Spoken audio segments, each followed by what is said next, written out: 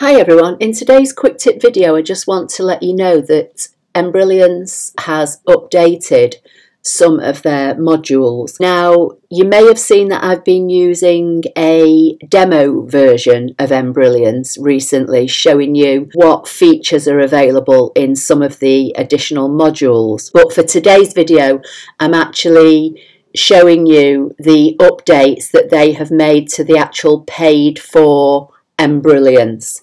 As for the paid for version, I only use Embrilliance Essentials, so that's what I'm showing you today. But you will be able to go onto the Embrilliance website and have a look what they've included in any of the other modules. So the first thing I want to say is, this is my regular paid for Embrilliance Essentials window, and they have added 7 new fonts. Now the way to check whether you've got the updated version or not, first of all, is once you're in your Embrilliance, as I say, I'm in Essentials, which is the paid for. I have the serial number, so the paid for version.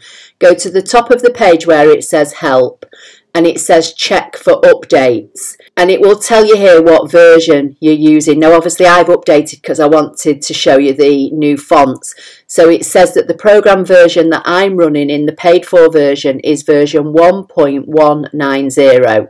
Okay, so if yours is anything different to that, then you can go over to the Embrilliance website and download the update. So what I'm going to do now, I'm just going to pop over to the Embrilliance website. So I'm here on the home page. So to look for updates, they call them downloads. So you go to the downloads tab at the top of the page and select that. This is where you can also download a separate demo version, which is what I've been showing you recently. It loads as a separate icon on your computer, whether you're using Windows or Mac, and it says, when you select it, it says demonstration. So that's where you can get that, and you can have a play with any of the other modules that the Embrilliance platform offer. So things like Enthusiast, I think Merrily, Stitch Artist 1, 2 and 3, there's all sorts of things.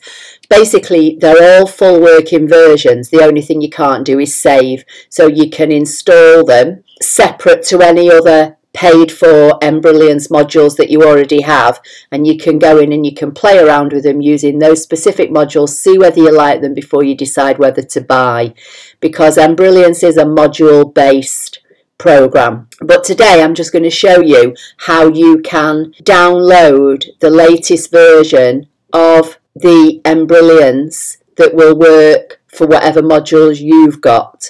So as I say, if you scroll further down, you'll see here there's a Windows download, and it says Windows XP, and you know it's got a date after it, and it says Embrilliance 1.190, which is what you saw I have already installed on my Essentials package. So if you're on Windows, you just select this, it's a zip folder, it drops into your computer wherever any of your download folders go. On a Mac, all you have to do is double click it and it unzips it. On Windows, I think you have to right click and extract it, something like that. But if you're used to using Windows, you'll probably know that anyway. Now for Mac, there are various options. Mac OS X or Mac OS. If you're using Sequoia, the installer is here. I just use the installer. I don't bother with any of this disk image business. I just always go for the installer. If you're using High Sierra, Mojave, Catalina, Big Sur, Monterey, Ventura or Sonoma, you want this installer.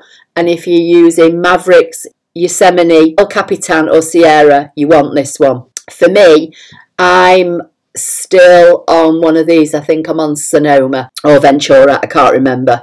So I did this one. So this is the one I'm on here, and then the installer is underneath, and I just left clicked on it. It dropped into my downloads folder. I double clicked and then I just installed it as you would anything else you download for your Mac. So let's go back, and then basically what you have to do is, if you've already got Embrilliance open when you do this, you've got to close out of Embrilliance. You may or may not have to restart your computer. I don't think I did, but you definitely have to close Embrilliance down and reopen it if you've got it open while you're doing this installer option.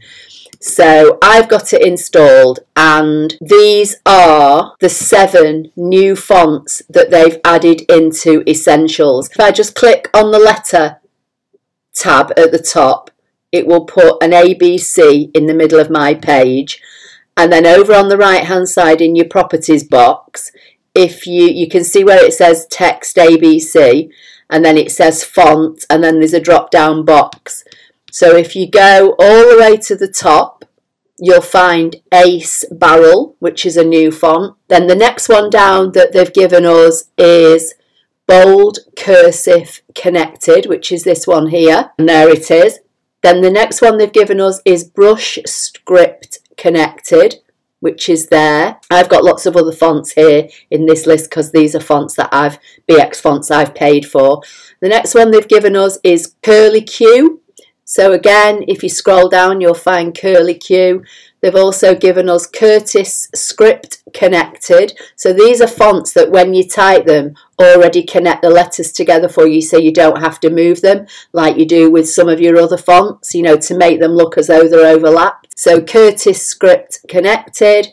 The next one is Philly Connected. I think we've always had Philly, but now they've given us Philly Connected. So if I scroll down to the P's, there's Philly. I think we've always had that. And then Philly Connected is this one. And then they've given us Varsity Flare Connected. So again, if I scroll all the way down to the bottom, you'll not be able to see because it's just out of the screenshot that I'm using for the recording this video, but it is down there, Varsity Flare Connected. So that's it. They've given us those 7 new fonts, which are really nice. With this ABC on my page, if I come over to the right hand side where it says text, and I just highlight that text and get rid of it, and type hello and hit enter, and then I'll just make it bigger so that you can see it. Then, as I say, you use the drop down menu and we can go and look at the fonts, but you know, as I say, I've just showing you them all here on the page. So this is how Ace Barrel would look, and then, as I say, I've just typed out all the others, so they're all here, all in your font list. So that's 7 new fonts: Ace Barrel, Bold Cursive Connected, Brush Script Connected, Curly Q, Curtis Script Connected, Philly Connected, and Varsity Flare Connected. So they're all free in the version 1.190.